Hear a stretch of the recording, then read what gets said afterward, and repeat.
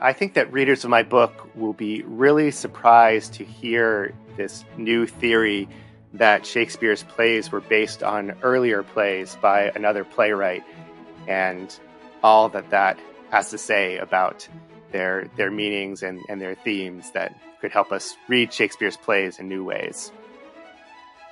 That's author Michael Blanding speaking about his latest book, North by Shakespeare, a rogue scholar's quest for the truth behind the bard's work. Michael joins us to discuss an unusual journey through Tudor London, Renaissance France and Italy, and modern technology to trace Dennis McCarthy's claims about Thomas North and the plays of William Shakespeare.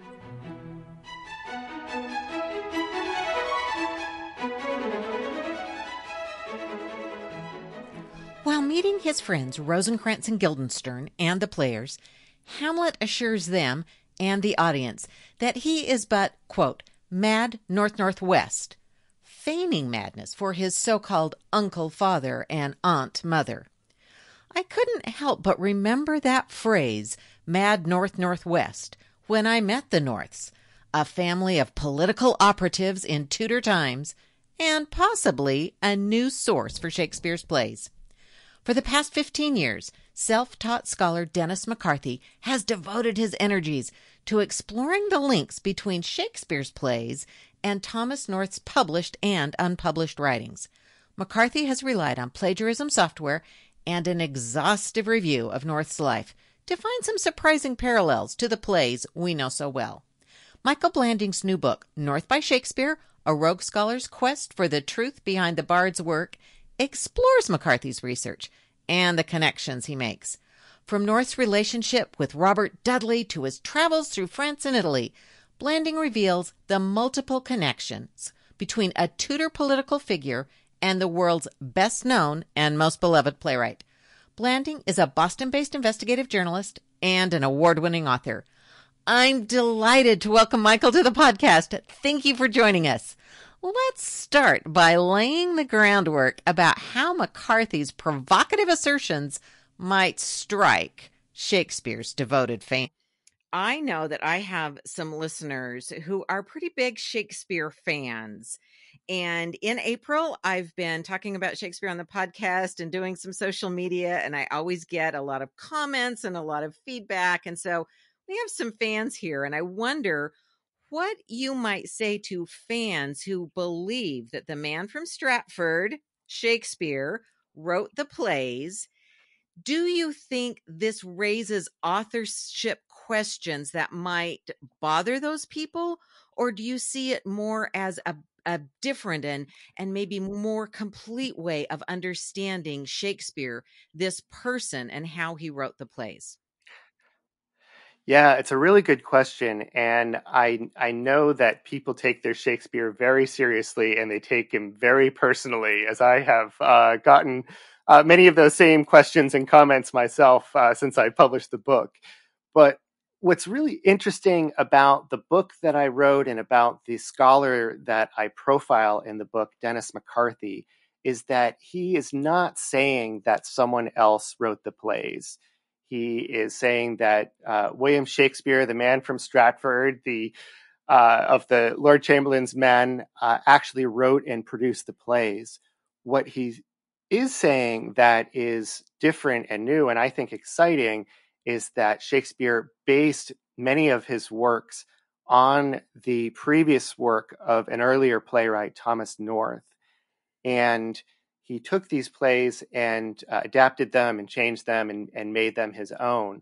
But it really explains a lot of these mysteries about the plays that we've spent so many years trying to understand, and that has given rise to all of these conspiracy theories about another writer, about how Shakespeare could know about travel in Italy or know complex legal jargon or the vernacular of a soldier in war. And so I like to think of it as really deepening the understanding of the plays and adding new insights rather than replacing Shakespeare as the author. Okay, great. I really appreciate your saying that, because I do know that people do have very strong and personal feelings, as you say. And I love the way that you've sort of reached out to those dedicated Shakespeare fans and reassured them that, in fact, yes, this recognizes and in a lot of ways, I felt, reinforces the idea that this man without a huge education that we might recognize or a lot of travel would be able to know those things. So that's great. Thank you. Thank you. But I'm going to push just a little and Sure. ask you about Dennis McCarthy and he what kind of evidence is he giving us? What kind of evidence did he share with you? What kind of evidence do you think is compelling to see this in a new way, to see these plays in a new way? Yeah, so Dennis McCarthy is a really fascinating character, and I first met him about 6 years ago when he approached me after a book reading that I gave. And, he told me in brief about this theory about Shakespeare and this earlier playwright, Thomas North. And at first, I had the same reaction that probably a lot of your listeners have. Just, no way, this is some, really outlandish theory, and it can't be true. And then he started sending me this evidence that he had uncovered. And so Dennis is not a traditional scholar. He's was actually a college dropout. He sort of trained himself in a whole number of disciplines and has published academic papers in science and started looking into the Shakespeare question about 15 years ago. And one of the novel things that he has done is he has used computer software, this plagiarism software that compares Shakespeare's plays to the works of this other writer, Sir Thomas North, who wrote a series of translations in the 16th century. And he came across just literally thousands of phrases that Shakespeare used in the plays that North had also used in his writing. And they weren't just sort of randomly distributed throughout the plays and throughout these translations, but they were actually grouped in similar contexts. They were relating to similar ideas, similar themes, similar characters. And so that was kind of the first indication that he had that maybe there was more of a connection between Shakespeare and Thomas North than had been previously known about. But then as he started doing more research, he started finding all of these other elements that in Thomas North's life that related to the plays in these really uncanny ways. And he uncovered two manuscripts that Shakespeare scholars had never even known about that seemed to relate to the plays and all of these references by other writers that seem to point to this connection between North and Shakespeare. And so he really came at it from about 4 or 5 different angles at once and was able to pinpoint each play to a particular time and a particular um, issue or preoccupation that I found just to be really compelling. That's great. I appreciate that. And I appreciate your helping us see that world in a way through Dennis McCarthy's eyes as a non traditional scholar. In fact, he reminds me a bit of Shakespeare in that way, the non True. traditional playwright, the non scholarly playwright. Right. But the character of Thomas North and his family are fascinating to me. And I was so intrigued in a time in the Tudor period and into the early Stuart, but especially in the Tudor period. Thomas and his father, Edward, seem to be uncannily successful in navigating politics in a tumultuous time. And I just wonder, what do you think made that family so adept at surviving when regimes would change or Henry VIII within his own regime changed his mind quite a few times, and yet the Norths seemed to keep coming out on top. How did they do that? I just found that fascinating. Yeah, it was really fascinating to me as well. Just to give you some context, Thomas North, he's probably best known as the translator of the book Plutarch's Lies. So he's really known as a writer. But his father, Edward, was a politician and a lord in the time of Henry VIII. He was the Chancellor of Augmentations, which was the sort of in charge of the dissolution of the monasteries that really tore down a lot of these edifices of the Catholic Church. And so he became sort of fabulously wealthy in that role. But then he was also just incredibly adept at sort of riding these waves of different political movements and different religious movements that occurred at that time. When Henry VIII died and Edward VI took the throne, he was a compatriot of John Dudley, who sort of took power at that time, but he knew enough to kind of switch sides right before Jane Grey took the throne and Mary came to power. And then he became actually a persecutor of Protestants. He was on this heresy commission under Queen Mary, and she rewarded him by making him a baron, and he seemed to be just very changeable in his religious viewpoints and really willing to kind of sway with the times. And there must have just been something about his ability with language and to say the right thing to the right person at the right time to maintain his favor and really prosper throughout this period. So it was really fascinating for me to learn about.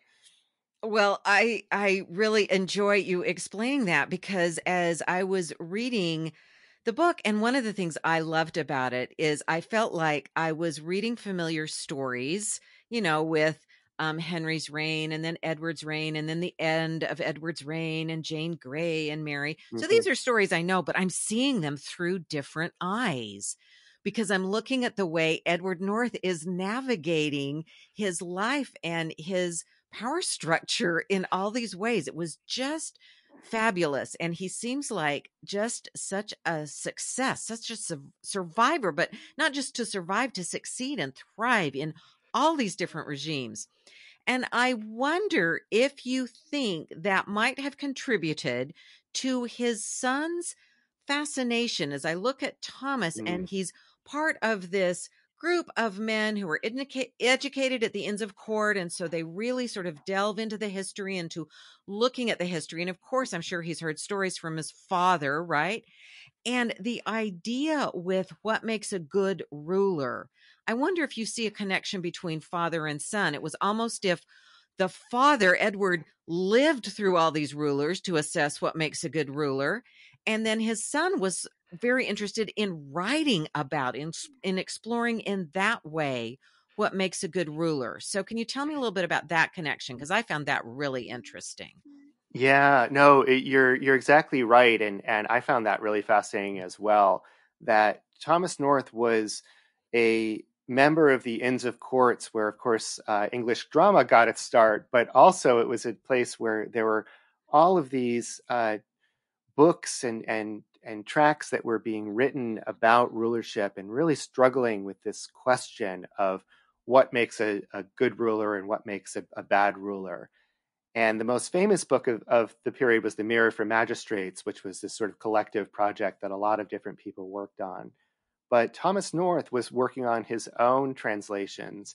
And you could really say that every one of the books that we know about that he wrote was consumed with this question.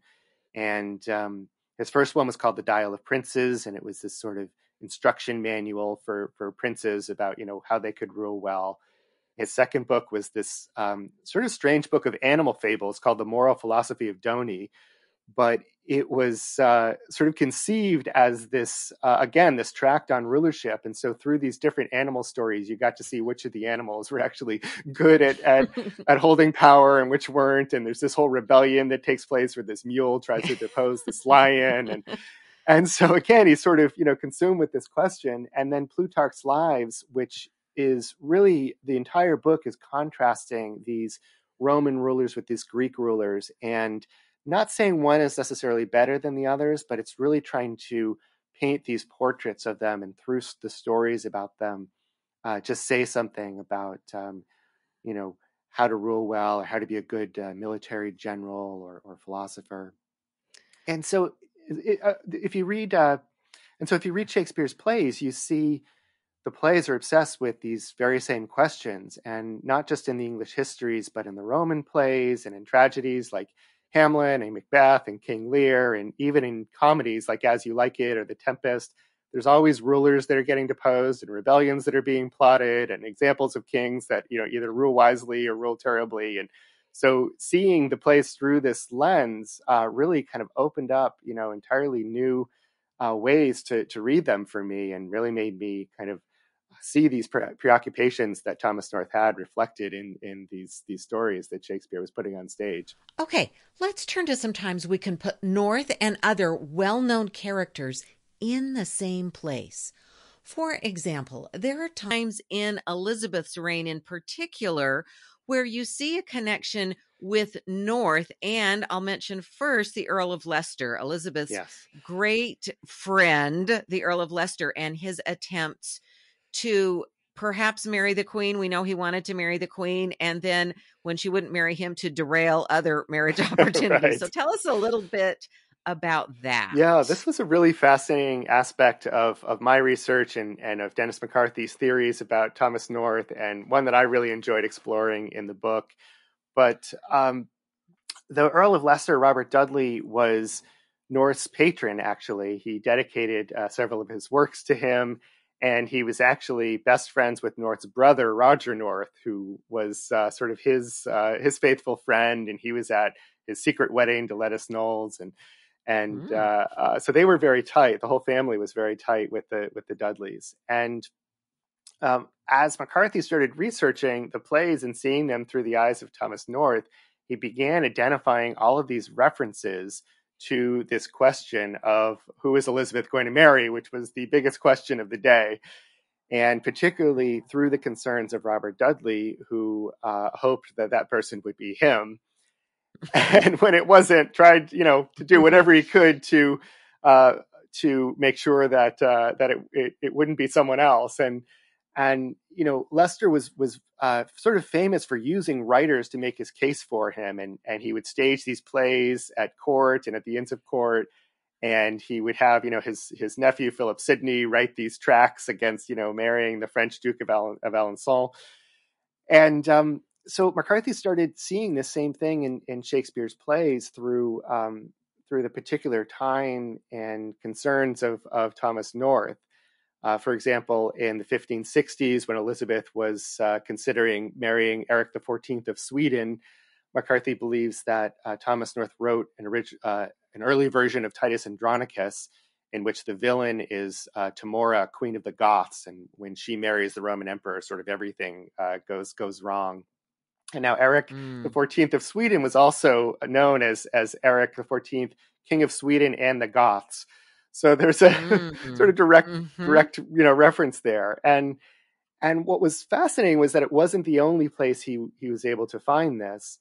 But in the 1570s, when she was considering Don John of Austria, who is the bastard brother of Philip II, the villain of Much Ado About Nothing is Don John the Bastard, and he gets his comeuppance in the end. And then in the 1580s, when she was considering the Duke of Alençon, Henry VI, Part 1, there's actually a villain in that play who's sort of an ancestor who's actually named the Duke of Alençon, and he is sort of bested by this English hero Talbot, who was actually an ancestor of Leicester. And so it's almost like he was sort of playing out on stage this, this marriage question that was playing out in court, and making the case for Leicester, in opposition to these other rulers, these other marriage prospects. And what's particularly fascinating is if you look at these references, which sort of seem so obvious when you look at them that way, they really don't make any sense when you apply them in the 1590s when Shakespeare was writing. And Don John and Alençon were dead, and Eric XIV had gone mad. And so there was really sort of no reason to put these characters in the plays as a throwback to these, villains from another time. But if you look at it in terms of being based on these source plays that were written decades earlier, suddenly everything falls into place. And it's just this real aha moment. That Kenilworth Festival, which, some scholars actually see as being the inspiration for Shakespeare's A Midsummer Night's Dream, they, can't for the life of them figure out sort of how Shakespeare could have witnessed it, because he was only 10 years old at the time. And, maybe his father brought him from Stratford, but, we know Thomas North's brother was actually there at the festival, and most likely Thomas was there with him. So there's another connection. Right, to see the mermaid upon the dolphin's back, that beautiful reference. But yes, would a 10-year-old even, think that way? So that's great. And I love little details like that give us some pointers. So then there's another favorite of Elizabeth later in her reign, the Earl of Essex. Right. And North gets involved in that too. So tell us about that. So he just seems to, again, just like his father, this thread goes throughout Elizabeth's reign. So tell us a little bit Right. about that. Yeah, and this is a little bit murkier, but it seems that after Leicester's death, for a time at least, Thomas North was a part of the Earl of Essex's circle. And it even seems like he fought with him in France and was knighted by him on the battlefield. So that's why we now call him Sir Thomas North. But at some point, he must have had a falling out because when Essex staged his own rebellion against Queen Elizabeth, this sort of very ill-fated attempt in 1601, North was actually appears in the record books as one of the primary people who helped put down the rebellion. And in fact, he's the first one on the list, and he's given the highest reward of anyone who's mentioned in the record books. But there's no other information about what exactly he did. And so, one of the speculations that McCarthy has made is that there might be some connection to the fact that Richard II was sort of famously staged on the eve of the rebellion as sort of a way to rally the people to arms with this play about this deposed king. Mm-hmm. And so McCarthy speculates that maybe, because Thomas North was close to the theater, maybe he tipped off Queen Elizabeth or the authorities to this play that was being performed, and help them sort of raise their response to the rebellion. And again, I don't want to get too far afield. There's no direct evidence of that, but it's just really sort of opens up this just fascinating speculation about how theater and politics were intertwined, and how Yes. once again Thomas North seems to be right at the center of it. Well, that's great, because I think that the story of the Essex Rebellion and Richard II, and the Queen later saying, "I am Richard II, no, you're Right. not that." So that connection does remind us of the powerful and really palpable impact of Yes. theater on politics right up to the Queen. She definitely felt threatened by that. Right. Right. And when we look at the rebellion and how quickly it fell apart, and yet she really felt threatened by that. Of course, by the end of her reign, she was, um, her friends were dying and she had lost a lot of her power, but still the enormous power of theater and the Yeah. impact that could have as a way of expressing ideas, which, apart from the North connection, but then does really, I think, reinforce that idea that someone who had been at the heart of politics through his family and through his training and his experiences at the Inns of Court would have been so well poised to use the power of theater Right. to make some of his points. Right. So I just find that fascinating right up to that very late event in the reign of Elizabeth. So let's try to bring it together if we can. Of all the things we've talked about, what's a takeaway you would like a reader to have? Wow. Well, I think that for me, what I got most out of writing the book was this opportunity to just really immerse myself in a different time and place. It had just its own unique concerns and preoccupations that have somehow filtered into these great works of literature that we're still reading today. And in the course of writing this book, I reread dozens of Shakespeare plays, and I read dozens of books about Elizabethan history, and it was just so fascinating to me to be able to see kind of how history and literature engaged, and then apply it to our current moment as well, and to think about how the more Mm-hmm. things change, the more they stay the same, and we still have the Henry VIII and Elizabeth's running around in our current political system, and we still have Uh-huh. artistic and creative enterprises, whether it's Saturday Night Live or movies Right. and plays that are being produced today that are commenting on it. And so outside, the biggest kind of takeaway was for me was just to look at this kind of fascinating interplay between history and politics and literature, and really be able to see that in a new way through this really fascinating character of Thomas North and this fascinating character of Dennis McCarthy that I was able to spend some time with writing this book. Well, we want to thank you for spending time with Thomas North, spending time with McCarthy, and especially spending time with us here on the podcast. Thank you, Michael, for being here. Once again, Michael's book is North by Shakespeare, a rogue scholar's quest to discover the truth behind the bard's work. It is available now. You can learn more about Michael and his other work on his website, michaelblanding.com, as well as social media, Twitter, Facebook, and Instagram, and on Goodreads. And thank you for spending April shaking up Shakespeare. Now we have mothers, grandmothers, and all kinds of family drama ahead. So get ready for more royals, rebels, and romantics. And let's keep shaking up history together.